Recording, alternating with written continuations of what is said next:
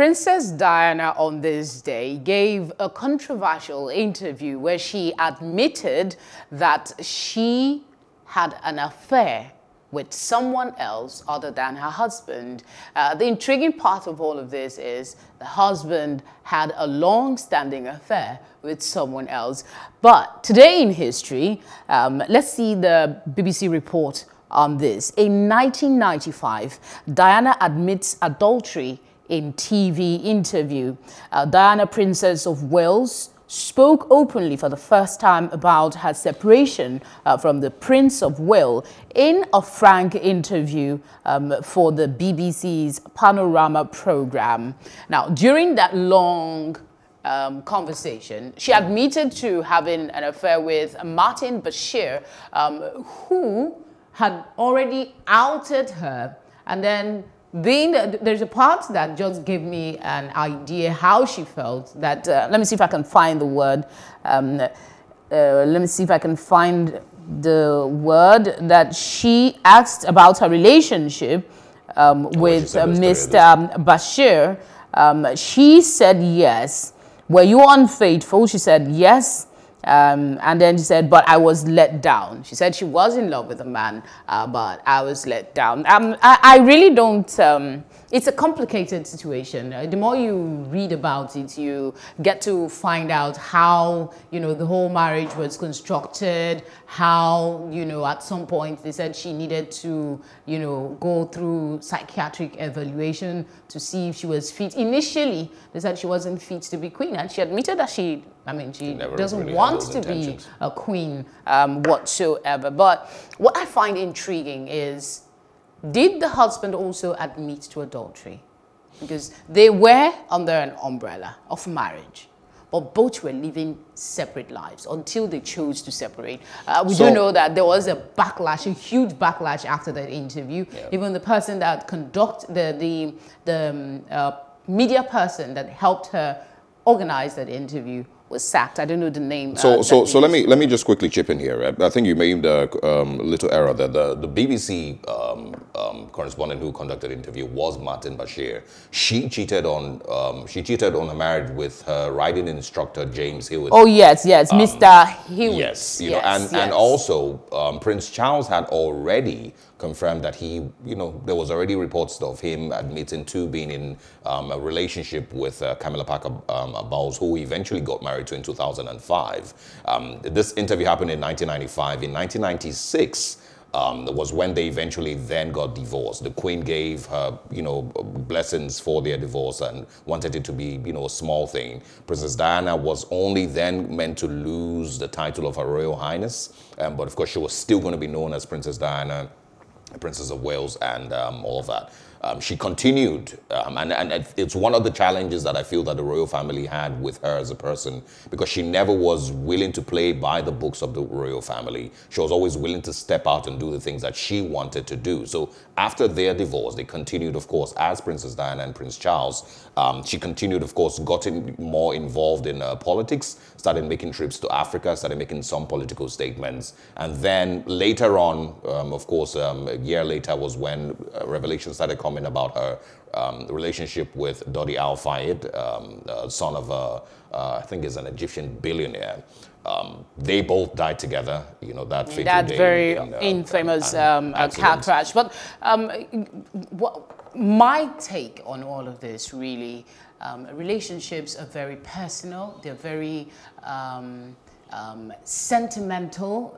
Your rational mind doesn't always come to play all the time when you are in relationship. Yes, people will say, be rational. But you see over the years that emotions rule. Emotion is the reason you marry in the first instance, though sometimes there are other considerations. And then when you marry, you have to try your utmost to make sure it works. In their case, she was 19 when she got married. She was finding herself in the marriage. Prince Charles, I believe, was 30 at that time when they got married.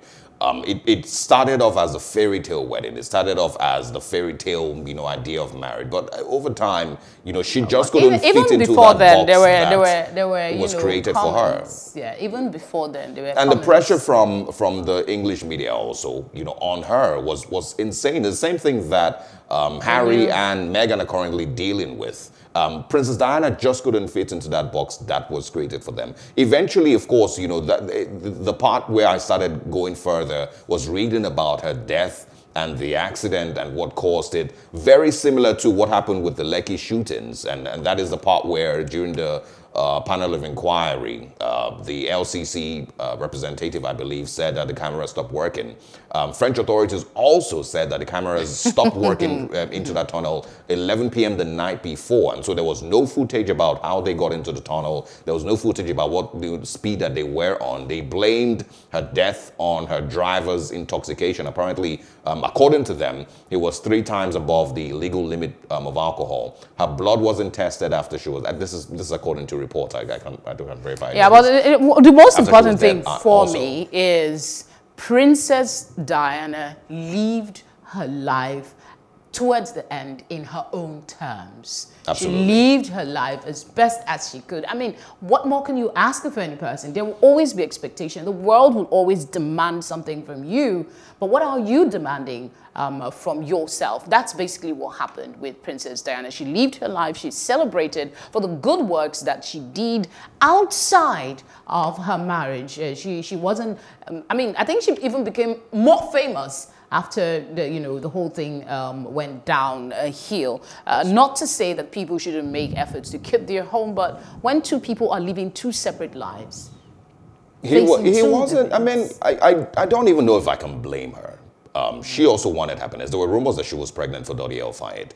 But Prince Charles already was in another relationship with Camilla, who eventually got married to in 2005. So I don't really blame her, you know, for feeling that way. I feel like she felt like she was caged in a box that the royal family had created for her. And she needed, you know, a way to truly express who she was. And of course, that happened later in life. If you also remember, a year before she died, she had put out information to her solicitor, a lawyer, I believe, to say that she feared for her life and that she was very likely going to be killed in a car accident and some other things like that. Yeah, let me on a cherry note, I'd rather focus on her life. There is still on that report from the BBC, there's a part where they captioned Queen of Hearts. With your, please crave your indulgence to read this. She said, she also said she did not think she would ever be queen. I mentioned this earlier.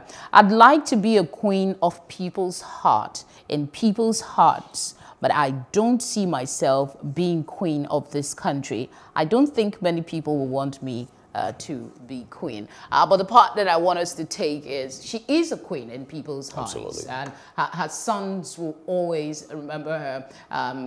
The one that's married to Meghan now, Harry, I believe, is very emotional every time he talks about his mother. So people say that he got, you know, a lot of his character from his mother. That's a lot. That's something people say. So Princess Diana lived her life. Unfortunately, today she admitted to being with someone else aside from her husband, who, on the other hand, was also being with someone else. So I don't know what we should be calling it in this instance. But that's what happened today in history. You can see on your screen the amicable divorce that eventually took place between the couple. And I mean, they went on. Prince Charles is still alive with his wife, who is about 73 now. There's 3 persons whose deaths have, you know, shook the world. Princess Diana, Michael Jackson, and for me, the third would be Robin Williams.